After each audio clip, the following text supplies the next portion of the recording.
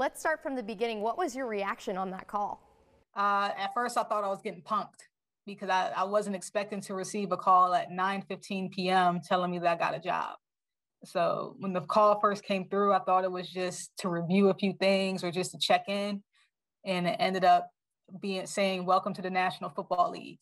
And so my immediate response was, "Am I being punked?" "No, you're not being punked. Are you serious?" "Yeah, this is the real deal." And then I was ecstatic. Like I just jumped up and down. I screamed. I couldn't believe it.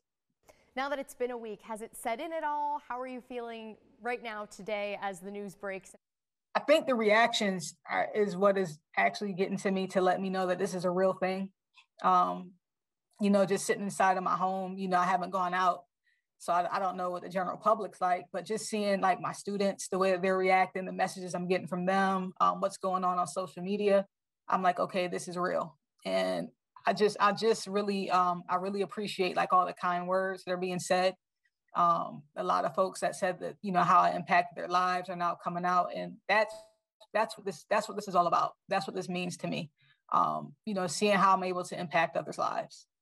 We're going to come back to that because I feel like that's a huge piece of being a woman, being a Black woman today, and having such a historic moment happen to you. But I want you to take me back to the beginning. Tell me a little bit about the day that you fell in love with officiating and you fell in love with the game of football. I fell in love with the game of football maybe when I was a kid somewhere. I just like to run outside and I love to like tackle the boys and hit the boys and, run faster than them. It was just always in my blood. I had that aggression. And, as I got older, I couldn't play it, because there wasn't tackle football leagues like in the 90s, like for women or for girls in high school. It just wasn't an option. So as I got older and while I was at Norfolk State University, one of my jobs were, I worked with student activities and we did intramural sports. And part of my duties there were lining the football fields, scheduling football officials. And I just thought, hey, this is actually a pretty cool way to stay in touch with the sport. I'm already teaching PE. I know I want a PE degree. What else can I do with my downtime? You get off of work from teaching at like 2 something. I didn't want to be a coach. And so I said, I'm going to give officiating a try. And so it just happened.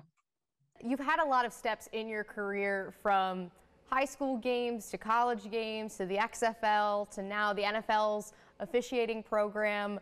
What has that whole process been like to you and being in this room where you look like none of the other people who are doing what you're doing? It's been a lot of hard work. And because I didn't look like anybody else, especially at the time coming up, I didn't think I felt that I had the need to address that. I never had to state the fact that I'm a woman. I never had to state the fact that, I'm a woman of color. All I wanted to do was just be respected as an official.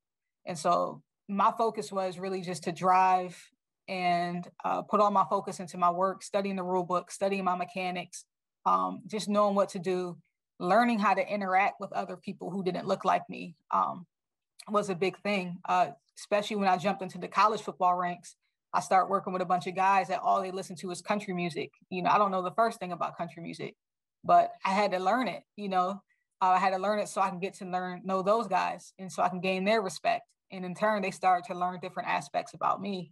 And so that's actually the beautiful thing about officiating. It brings people together from all kinds of backgrounds.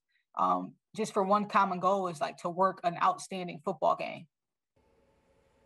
And what has that game had on your life? What kind of impact has it had?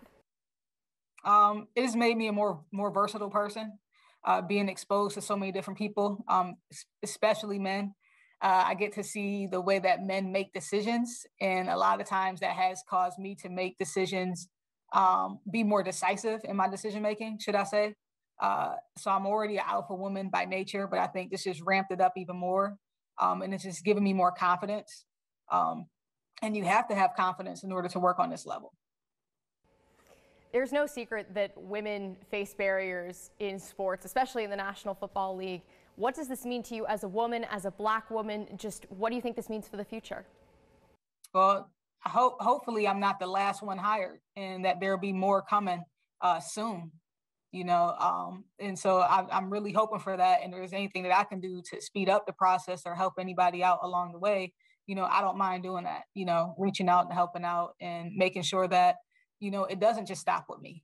or it doesn't just stop with, the next person after that. It's something that has to continue to grow. What would you say to the little girls in Rochester who are watching you now, or the girls on social media who are seeing what you're doing, or your students? What would you say to these young people who see what you're doing, and how would you encourage them to follow your path?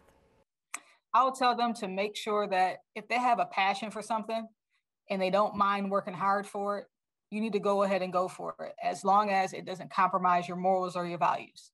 So you want to make sure that you're making strong, smart decisions. And the decisions that you make should get you respected. You want to always work to be respected. Don't try to make decisions just to be accepted, because everybody wants to be liked, especially on social media.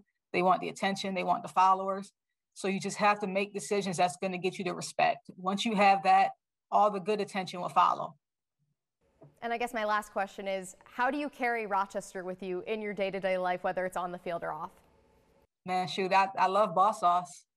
So if I can get no, seriously, just for me with Rochester in general, just growing up in the area I grew up in, I think that's another reason why I'm tough, have a little tough exterior. I grew up pretty much along Frost Avenue, and did some stints in the 19th Ward. I also spent a lot of time in the Boys and Girls Club growing up. And so that also gave me a lot of confidence to step out and to try anything that and to not be afraid to fail. Maia, thank you so much for taking a couple minutes to sit down and talk to me. It's an honor to meet you and to interview you, and you inspire me and so many other people.